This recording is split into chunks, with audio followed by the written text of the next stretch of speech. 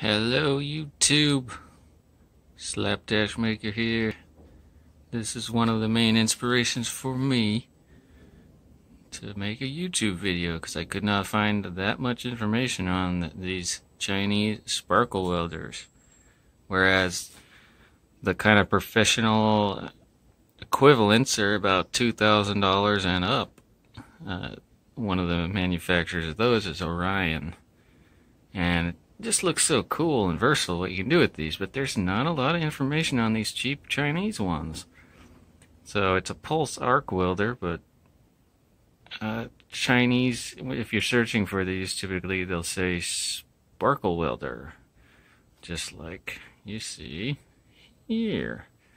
Anyway, I'm going to do a full review on this, but first, let's have a look inside, shall we?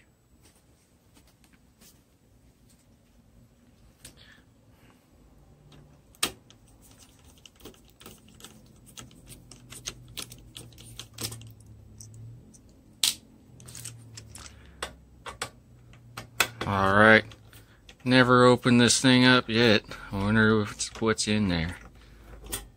This is pretty exciting. Let's check it out. What in the hell is this? It's got two little capacitors. The hell is... It's not even connected. Oh my god, quality control's ridiculous, but they left a German capacitor in here just bouncing around. Holy hell. Boy, I've noticed the thing's a little underpowered. Maybe if I hook this thing up, we'll get a little more power out of it. I'll have to check that out. Oh, I was just kidding. Of course, this wasn't shipped in here in this unit. Actually, what you'll find when you open it is just this. And, this, believe it or not, 30 tape, roughly cut pieces of foam packing material. Yeah, I'm trying to focus it, but you get the idea. Yeah, dirty tape. And this was simply placed on these capacitors to keep the board from rattling around, because it's only fixed on this side by these nuts.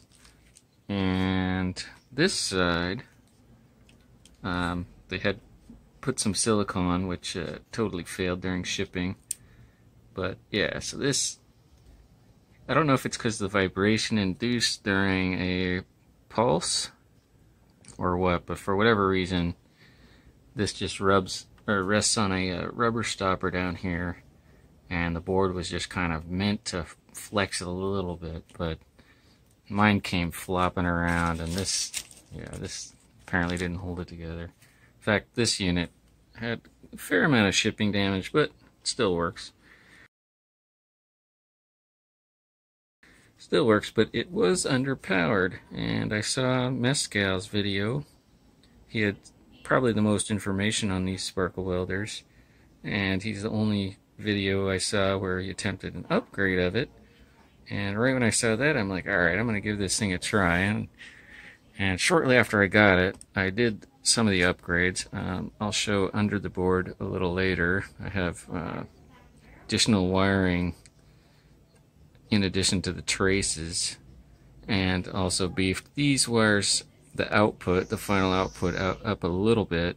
This is just 14 gauge. I think Mescal had 8 gauge laying around. I didn't have anything at the time. And I've just got them popped out the front here. And this is a temporary connection. Believe it or not, though, even despite this manky looking job here, it's actually, it did improve the power a bit. But I have the 30 amp version of this, and Mescal has the 50. There's also an 80 amp version.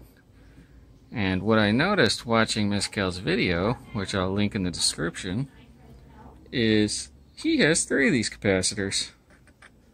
I have 2, and there's a spot for another one.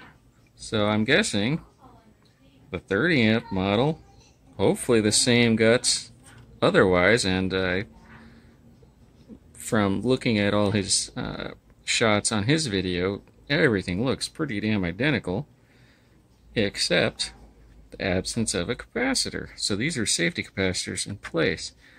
So I was thinking, yeah, the 30 amp model has 2, the 50 has 3, and the 80, I'm guessing, has 4, because there's yet another spot, and his also has this blank spot.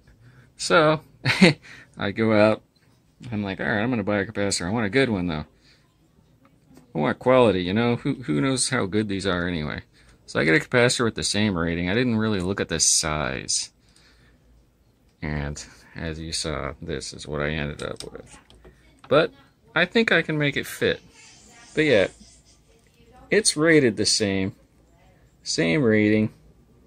So, you know, I think it'll work fine. They're both electrolytic, and yeah, we'll see how it goes. When I do a test run, definitely going to power it on, have a fire extinguisher nearby. Obviously, I think the only way, without cutting the case, I can fit this in here is something kind of like this. And just have to have it supported and then just run the wires. I'm going to remove this safety capacitor and leave that one and run the wires to these leads. Nice screw leads though, so I'll be able to remove it without too much trouble. So yeah, I just got to rig up something to kind of hold it steady, and then also just run the wire off the board. And also I will beef the connections up between these 3 at that time. These 2 are tied together with additional wiring underneath currently, but I will yeah, have to beef that spot up too, so my champion capacitor is also well connected, because the theory on why the output was kind of weak on these and why Mescal got such improved results over what he had when he got it was the amount of metal connecting the capacitors to the output is just not enough to carry that kind of amperage that they're advertising. And sure enough, when he beefed it up a little, he had beefed up results. But I couldn't get quite as much power as I needed, and just didn't have enough capacitance. Sorry. Alright, well, I'll work on this and see how it goes. This is going to be a little more involved. Whenever you're doing something involved, don't forget your demon killers. You're gonna need them. Tiny progress update here.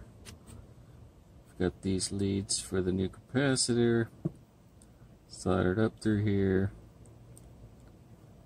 feeding up into here so I can hook it up. Unfortunately, the holes are too small here to really get a big wire on here. I can change that if needed, but really it's still just as connected as the other ones. And yeah, this is the work I did earlier. This is I think 14 gauge or 16 gauge solid copper. And then for the output though, I think this will be nice. I scraped away the stuff on the PCB so I can get a nice big connection, because this is really kind of a weak point, you know, if you don't have a good connection here. But now I got the 10 gauge. I'm gonna go about like that. Gotta do some work on that one yet. See how it goes. I notice all the main output goes through this one transformer, which is it's got some pretty damn wimpy wires. So this seems like a weak point, but there's nothing I can do about that. But, you know, I'll beef it up where I can, and that seems to help. Alright. The 10 gauge soldered on. These are some truly massive solder joints for this supposedly 30-watt iron. But the thing, you turn it to max. It's kind of a new design of an iron as far as I've seen. It's got a ceramic element right in the tip, or, you know, inside the metal part anyway. And the thing will glow red hot. So It's 30 watts, but boy, that thing can concentrate the heat. So yeah, these are freaking heavy. That's a lot of solder. But it melted through. Very nice. Alright. I bet you're laughing now. She ain't the prettiest, but, well, actually she is. I like her. Alright, here's the, well, I think it's close enough to being finished. I thought about some kind of mounting for this guy, because it's just wedged in right now against that transformer, against this transformer, which are mounted solidly, and then just with a little padding around. So, although that's pretty hokey, honestly, there's not a lot of room for this to move, and if it did shake around, it's probably not gonna, I don't see anything that it could hit and short out on, and I'd notice if it was rattling around in there. As long as I don't move the thing around a bunch, yeah, I don't think it'll be a problem. So, time to fire it up.